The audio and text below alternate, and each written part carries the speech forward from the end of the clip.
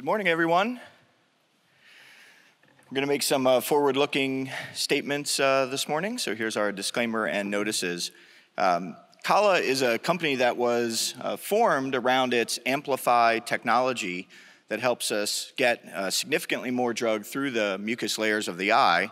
And it has enabled two products. The first one is Inveltis, our first approved product that we received the approval in late August. And we are in late-stage development with a product for dry eye disease. And we intend to commercialize all of our products in the United States ourselves and have started to build that capability over the last few months. The AMPLIFY technology really enables about 4 times as much drug to reach the target tissue. And in addition to just reaching the tissue, it gives a much more even coating of that target tissue, which we believe has led to first-in-class product profiles for both of our products. We'll start with our dry eye disease product, KPI 121.25%. There will be many presentations this week about dry eye disease, and we're taking a very unique approach to treating dry eye disease. And that is that most patients, the vast majority, really suffer from dry eye flares. Although there is a group that has chronic and persistent significant symptomatology, the vast majority of patients really suffer from these episodic flares. And there's no approved product today that would be appropriate to treat those kinds of flares that patients have. We've done a lot of research with patients, and on average, there are about 5 to 6 flares a year, and they last a couple of days to a week or two. And so we've focused our development to be able to provide a product that has a rapid onset of action. In a way, you could think of it as a product that patients have said to us, this is almost like a rescue therapy when my dry eye disease flares are really bothering me.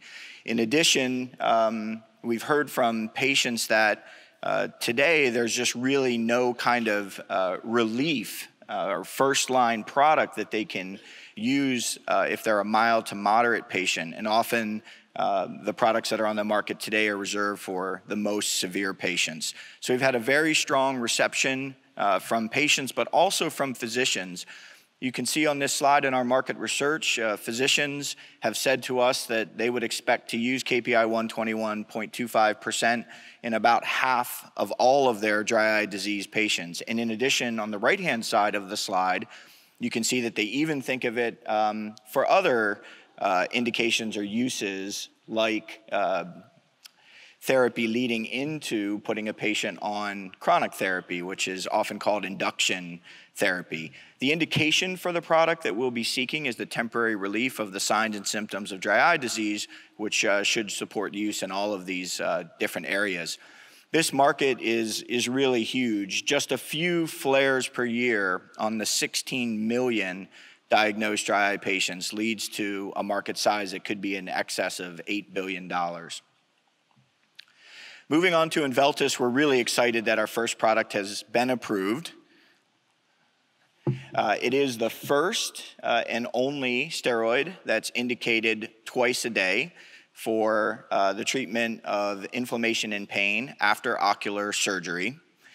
We had a very low incidence of adverse events, in general comparable to vehicle. In addition to that, the safety profile looks very good, and our intraocular pressure increases and the rates were also comparable to vehicle. We have 24 months of room temperature shelf life, and we were requested to do no additional work in terms of the approval. So this market continues to grow at about 4% per year. It's a significant market that continues to add patients as elective surgeries as well as cataract surgeries continue to grow in the US and around the world. Something that's not often realized is that in the steroid market, you have over half of the business is reimbursed through commercial payers. And so that gives us a great opportunity in the beginning of 2019 to be able to secure formulary access positions and hopefully get off to a great start with the product. We've had a really positive reaction from eye care professionals regarding the product profile.